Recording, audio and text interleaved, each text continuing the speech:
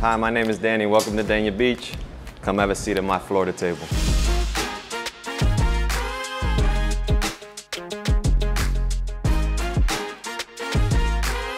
The feel when you come into Toro in general is your family environment.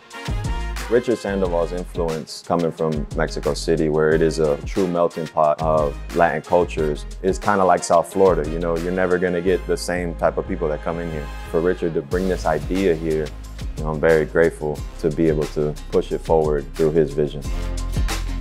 I would say that's the most unique thing about, you know, walking into the tequila library is we have over 350 different tequilas. We have over 200 different mezcals. So just to have that variety of one category is pretty amazing. Some people will get overwhelmed and it's like, no, it's okay. I'm here for a reason. I'm not just here to serve you a drink. I'm gonna give you a lesson as well and try and see if we can broaden your horizons when it comes to drinking tequila. People get the misconception that because we have the tequila library that it's, you know, strictly Mexican.